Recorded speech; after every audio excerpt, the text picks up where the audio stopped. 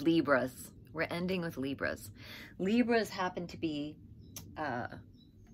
one of my most favorite signs.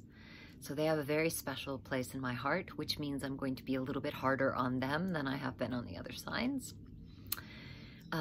They are ruled by Venus. They share that planet with Taurus, but they feel very different than Taurians. They are the element of air, and they represent what represents them is the scales, and you see the scales of justice. They're all about trying to find peace. They're all about trying to find that middle ground of even-keeled, everything's okay. They're the most friendly of all the signs because they will literally sell their soul in order for you not to be angry at them. As they grow older, they don't care as much. But they really do not like discord. They really, really are incredibly uncomfortable around discord. And what's secret about Libras, they're amazingly competitive, super competitive, like you'd be surprised. So Gandhi was a Libra, and I always love to say Gandhi was a Libra, because if you think of Gandhi, you think of this particular man who started off being quite arrogant, really well educated, English educated, and had a great deal of money and was a lawyer and would fight, he would work in order to make a lot of money for his family, and he would wear English clothes at that time because that was the height of England was still ruling India. And then one day when he was in South Africa, they kicked him off the first-class train because he was Indian and he had a spiritual awakening. And then he started fighting for his people and for the right for his people. But the thing that's so amazing about him, the reason I'm talking about him, that Libra thing, is that he when you listen to him, when he was able to confront his own ego and realized that everybody was his friend, everyone, England, America, there was no enemy. There was bad behavior, and there was being proud of your own country. And he really believed that the Indians should rule India, which makes sense. And this one man, was able to, by going to prison numerous times, was able to kick England out of India. And what did he have at that point? He was literally wearing like a dhoti all the time, just a dhoti. He had no teeth left. You know,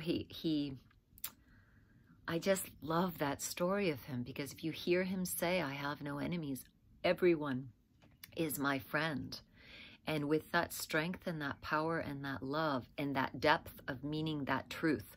And from him, Martin Luther King studied the way he behaved, what he did. And so there was a lot of freedom, not nearly as much as there can be, but there was a lot of awakening during the 60s before Martin Luther King was murdered. So, and Martin Luther King, Capricorn, Pisces moon, deep feeler, wouldn't give up, kept going, but felt everything. And so back to the Libra. So Libra's, it's a masculine sign. It's, even though they can appear quite easy, they have this fluidity to them where they're super likable. Like they just are, they're the most popular signs. They're the most enjoyed. They're the friendliest. And yet they have a bunch of challenges with that. The challenges can be that they don't always want to be friendly. They don't always want to be on, and they don't want you to be mad at them, and they don't want to make other people upset. So they can be duplicitous at times. They can say one thing and do something else. And it's not because they're evil or they're mean. It's because it's so challenging for them to say, no, I don't want that.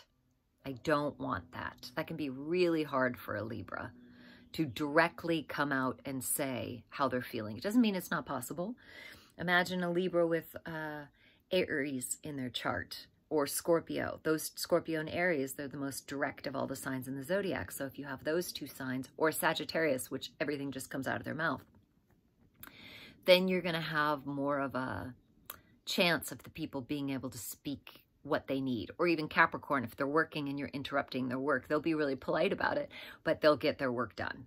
And they'll politely let you know that they need to get their work done.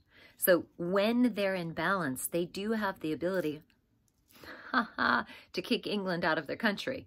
And what I mean by that is they have the ability to politely say the things that nobody else wants to say. So when they're in that balance, they have this, they call them the iron fist in a velvet glove. So they're really powerful, but they cover it with kindness. But what they're doing is super, super direct. I cannot even tell you how many Libras I have in my life. I have 2 that have the same birthday. That's how many I have. One of my most favorite exes in the entire world was a Libra, and I can use him as an example, which I'm sure he's probably going to listen to this, of how profound and beautiful Libras in balance can be. So when I was young dating this man, I was a terror. I'm sure you could all imagine what kind of terror I was. I was a terror with a capital T. So sorry. All ex-boyfriends. So sorry. So sorry. My bad. So I was a terror, and I was in going into my fight, going into fight or flight. It would normally be just fight. So I was going into my fight, and he would say to me, he'd start to fight with me, and he was way smarter than I am, way smarter. But he would stop himself, and he would say, I'm not doing this with you. I'm not doing this. Because the truth is, I'm on your team. I'm your teammate. I'm your cheerleader. I'm cheering you on. And what the other thing he'd say?